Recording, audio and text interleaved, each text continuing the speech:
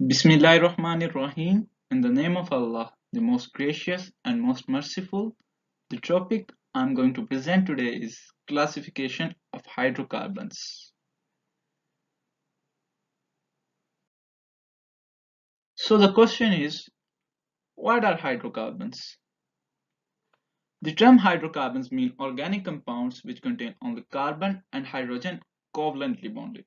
By using this definition, four classes of hydrocarbons are categorized, including alkanes, alkenes, alkynes, and aromatic.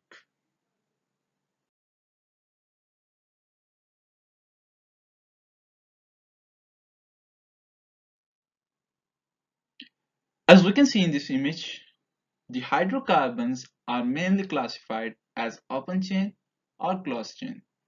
They are further classified as straight chain or branch chain, or saturated or unsaturated, or homocyclic or heterocyclic hydrocarbons.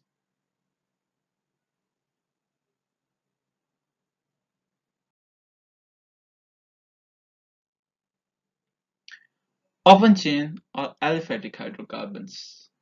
Hydrocarbons in which the first and the last carbon atom of the chain are not attached with each other are called open chain or aliphatic hydrocarbons. In these hydrocarbons, the chain may be straight or branched. As an example, you can see pentane, isobentane, and new pentane. In the given image, we can see the first image is of pentane, which have no branch. The second image is of isopentane, which have one branch, and the third image is of new pentane, which have two branches. Open chain hydrocarbons are further classified as saturated or unsaturated hydrocarbons.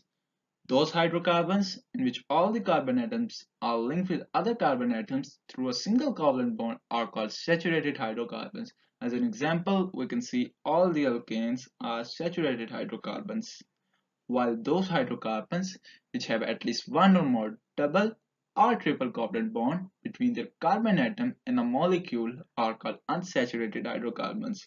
If they contain a double bond, they are termed as alkenes, and if they have a triple covalent bond, they are called alkynes. As we can see in this image, in the first one, there is a singular covalent bond between two adjacent carbon atoms and it is termed as alkane, while in the second image, there is a double bond between two adjacent carbon atoms and it is termed as alkene. In the third image, there is a triple covalent bond between two adjacent carbon atoms and they are called alkynes.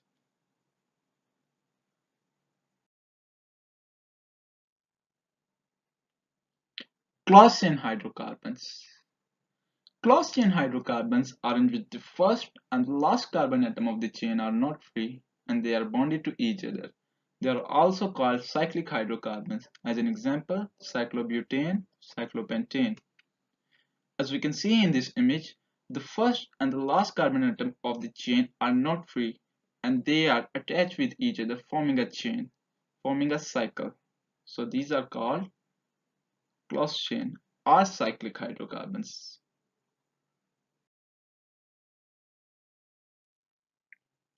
In cyclic hydrocarbons, if the central chain consists of only carbon atoms, then they are called homocyclic hydrocarbons. As we can see in this image, cyclopropane, cyclobutane, cyclopentane, and cyclohexane. All of these molecules have only carbon atom in the central chain of the cycle. While if the central chain of the cycle consists of one or more atoms other than carbon, such as nitrogen, sulfur, or oxygen, then they are called heterocyclic hydrocarbons. As we can see, pyridine, pyrrole, furan, and thiophene.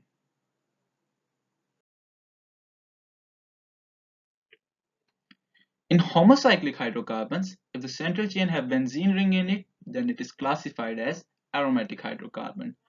A benzene ring is a molecule of 6 carbon and 6 hydrogen atoms which have alternate 3 double and single bonds. Toluene and naphthalene.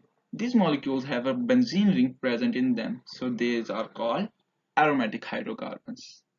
While if the cyclic hydrocarbon doesn't have a benzene ring, then it is non-aromatic hydrocarbons. As you can see, simple cyclic hydrocarbons are non-aromatic. That's it for the presentation. Thank you.